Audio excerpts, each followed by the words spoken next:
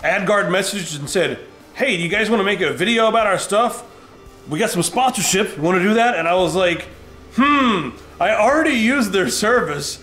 I wonder if it will be a conflict of interest for me to talk about the thing I already used. Sure, let's do this video.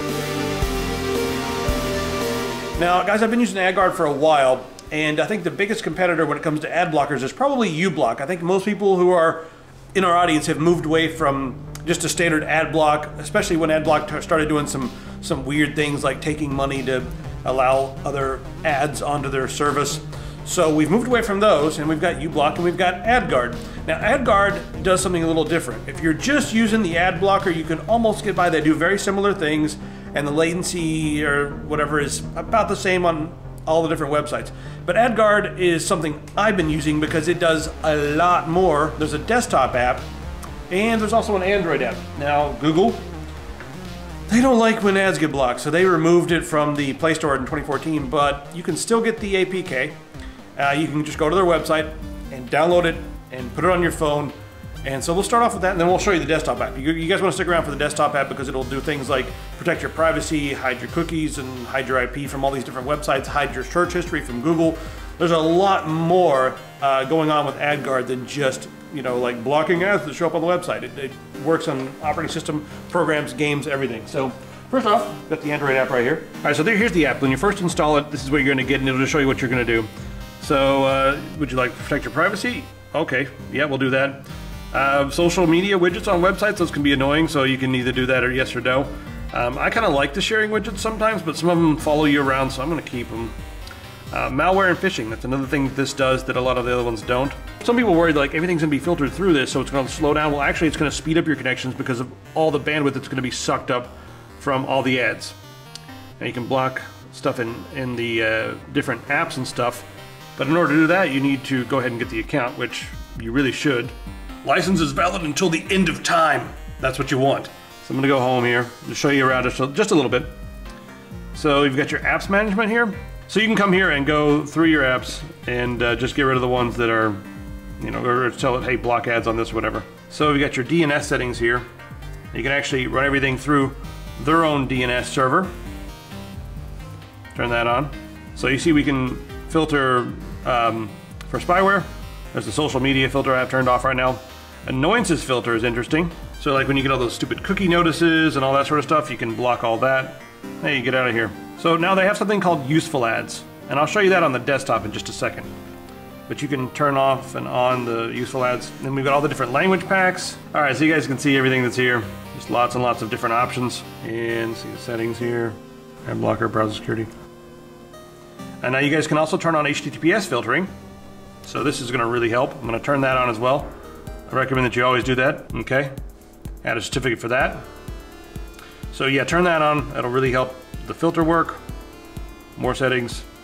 There's your whitelist. Make sure Tech Syndicate is on there. We don't really have that many ads anyway. And you got your proxy settings and stuff. You can use the proxy here. Send all the traffic through there. It just helps them improve. I mean, they do most of this themselves. All right, let's take a look at the desktop app. That gives you an idea of how the Android app works.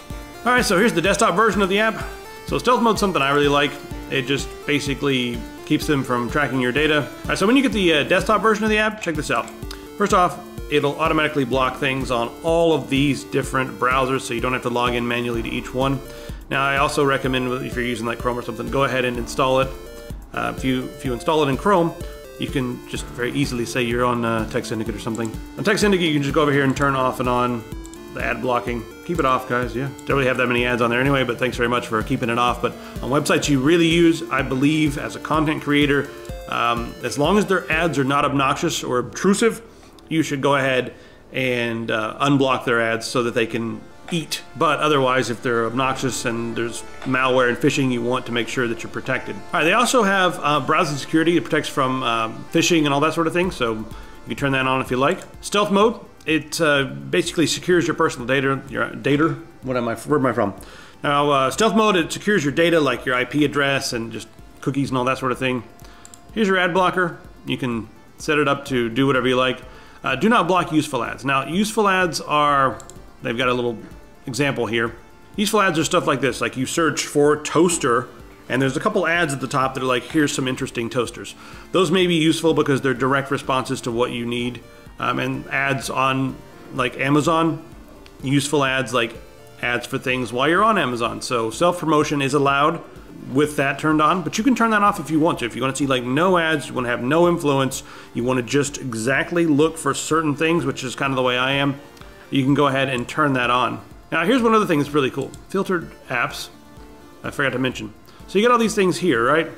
Now let's say you have a game that has a lot of ads in the game. Well, that can suck up a lot of bandwidth. I mean, hell, even stuff that happens inside your OS can suck up a lot of bandwidth. You can come over here and add an application. You can browse for the executable and then say any of the ads that are coming through this, just get rid of them.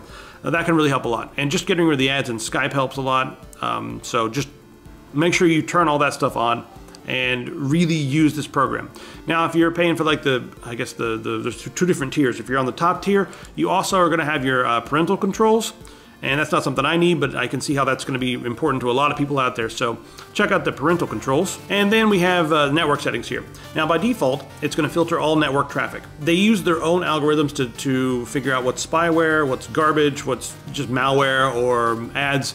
So I leave that on, filters all the traffic, and even though it's going through there, it's going to speed things up a little bit because it's filtering out so much junk on the internet. You're actually going to cut down your bandwidth usage quite a bit, maybe even in half, because some websites just have so many ads that just eat up a lot of resources and a lot of bandwidth. So go ahead and keep that on, and then you can also use it as a proxy if you like. If you're an advanced user and want to set that up, I always filter a HTTPS protocol, use that, and then the other options here you guys can go through if you're more advanced and mess with these yourself. Now, after you get everything all set up and you want to go to your other computers and that sort of thing, you can get a license that allows you to use this on multiple computers. One thing that's really cool is you can export your settings and then take them over to the other computer. So after you're done, hit export, it saves an AdGuard file that you can import with another installation of this on another desktop, laptop, whatever. So all that's going to work together to give you just like a better experience while you're browsing. And again, remember to unblock the websites that you want to support and the different services you want to support.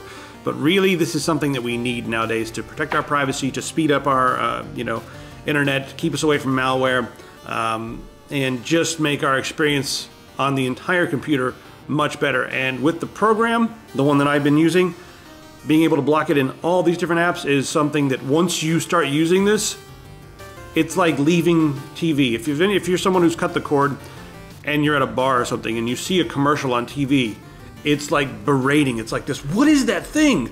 Oh God, that's something I used to be subjected to.